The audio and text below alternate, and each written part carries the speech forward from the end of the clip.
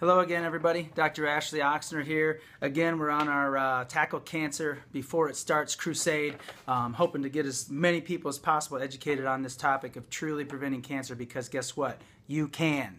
You can prevent cancer. You don't have to sit around and wonder if you're going to be a statistic. There are action steps you can take, and in fact, action steps you must take so that you don't end up being a statistic.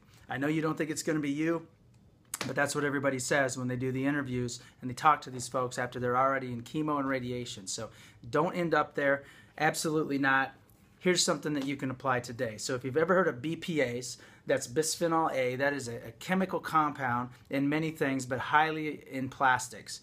So as BPAs get into the body, what they've done is they've done some research specific to cancer, among other things, of what these chemicals do.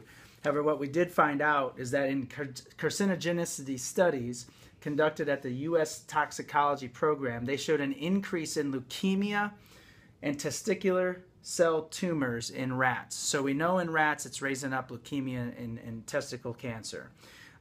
As well, a review at Tufts University concluded that BPA may increase cancer risk. So there's a lot that's still unknown, but a lot that still is known, and that the information and the research is suggesting. It makes no sense to put chemicals like this, synthetic chemicals especially, into your body. It makes no sense. So look and read your labels. Make sure the products you're using don't have BPAs in them. And most importantly, learn this and more important facts at our event on October 10th.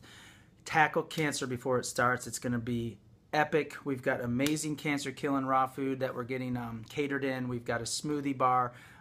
It's going to be amazing. So don't miss it. Friday, October 10th. Hope to see you guys there. Bye.